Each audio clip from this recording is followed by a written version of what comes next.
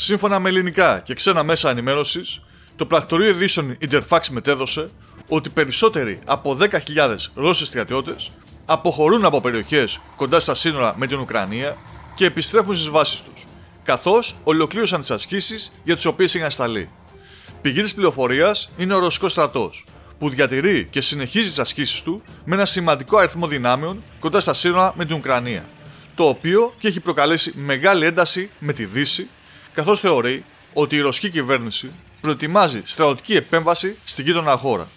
Κάτι που καθημερινά διαψεύδει η ρωσική πλευρά, λέγοντας ότι πρόκειται μόνο για ασκήσεις, αλλά και πως έτσι κι αλλιώς οι μετακινήσεις είναι εντός των εδαφών της Ρωσίας, το οποίο είναι απολύτως φυσιολογικό.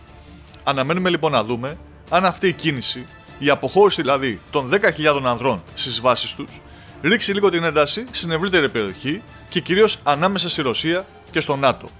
Αν και δυστυχώς πιστεύουμε ότι οι όποιες αποφάσεις έχουν πάρθει εδώ και μεγάλο χρονικό διάστημα.